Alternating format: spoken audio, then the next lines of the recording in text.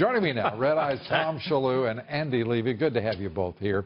Let's start with the Trump fan who had his big T in his yard burned down.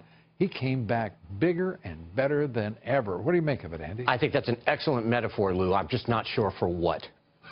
I'm sure you have the answer to that. What percentage chance do you give that the dude burned down the T himself? What? That's so cynical. Whoa. No. I expected better. To be really honest with you, I'm just asking questions, Lou. I mean, what kind of cynicism is that? I mean, it's a.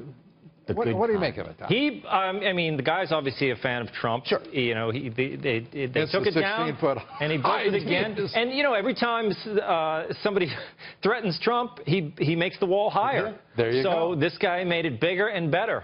And you've got to admire that. I know you do especially. I do. Anything my new sidekick, Tom Shillue, says is fine with me. Well, the Sanders Lake house, we've got to go to this. $600,000 for a third house. You've got to admire, Tom, that kind of socialist. I mean, really. I mean, he's embracing something that you would have thought would have been alien to him. Well, no, it's not out of the ordinary. All great socialists have a third house. Stalin had one. John Lott, I believe, had a third house. Russell Brand, they all have 3 houses. Socialists, that's pretty much the definition of a socialist. I believe in the old days we called them dachas.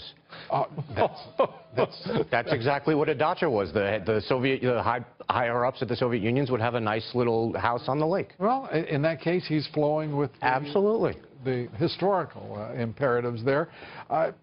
Candy, I don't know if I should say this.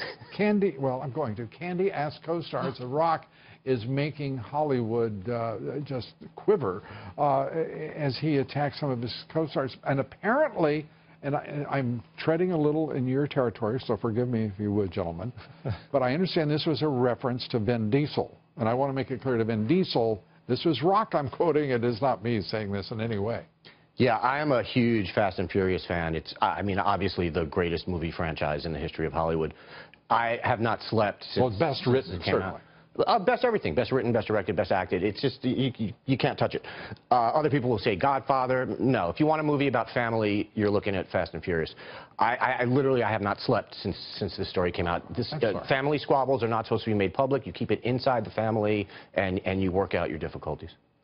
Is that really the entertainment way? It is. These guys have been, I mean, these Hollywood guys are jealous of each other.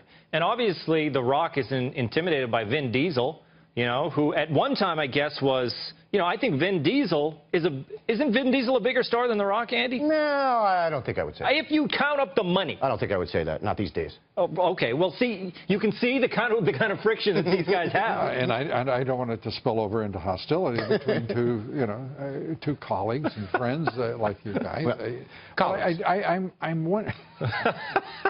Better defined. But why don't they settle it like, well, not what they describe, well, what The Rock described as Vin Diesel is? Why not just fight it out, man? Well, the other thing is, I don't understand why Dwayne, I call The Rock Dwayne because we're close. I don't understand why he did this with a week. There was still a week left in filming when he did this. Wait till you're done. Ooh, yeah. Dangerous. Yeah. But he did show good grace. He liked all of the women co-stars. Yes. Yeah, he did. Don't let these action stars, don't let them have Facebook. It's not right. It's sort of sullying the whole process that is otherwise so high level and and creative. Andy Levy and Tom Shillue, folks, thank you very much. Thanks, appreciate it. I still call him Mr. Rock.